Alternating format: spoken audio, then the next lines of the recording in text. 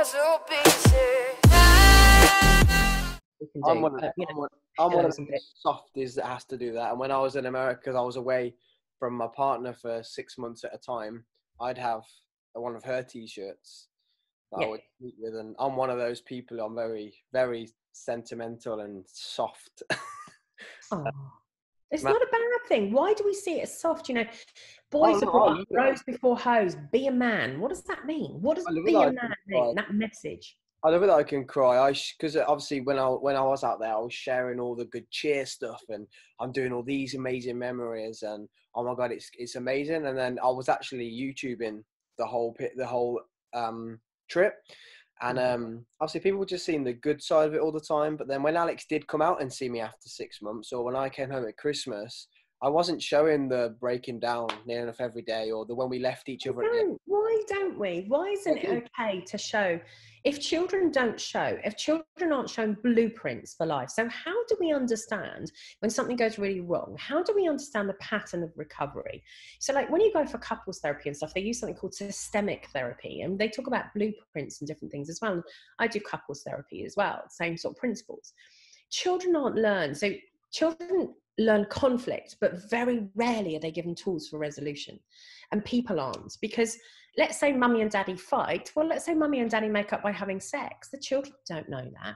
Or they make up in bed by having a cuddle or talking about it. The children miss out on that.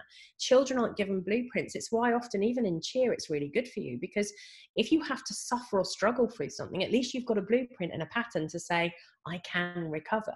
You know, distress tolerance is the main reason why people see me. I can't tolerate this, therefore I do drugs. I can't tolerate, therefore I have this. I can't tolerate, therefore I make these choices. And it's an emotional wave that we live on. We go, I can't do it, I can't do it, I can't do it. Actually, yes, I can, and we live.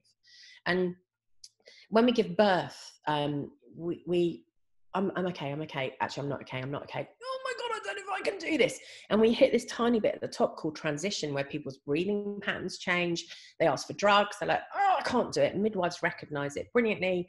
They know what they're going through. And then all of a sudden they're pushing and they're like, oh, okay, done, baby. I mean, it's not as simple as that, but that's a ride of a wave.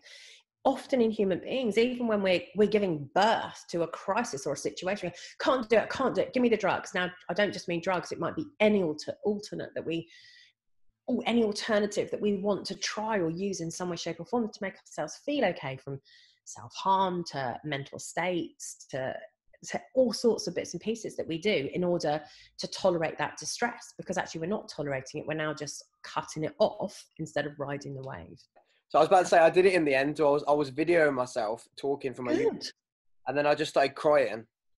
Good. I just put it on Instagram. I took it off the YouTube clip and put it on Instagram. Look, the right tears, when you cry tears, the right hormones and stuff are in those tears in order for you to find release. It'd be lovely if everybody could have learned how to cry, and if not, eventually develops the capacity to do so. I mean, I met one client at one stage. She hadn't cried. She was 32. She hadn't cried since she was 15. Wow. But she'd been on antidepressants the whole time, which changed that completely. I couldn't imagine not crying. I cried good. Honestly, she was a very different person when she left.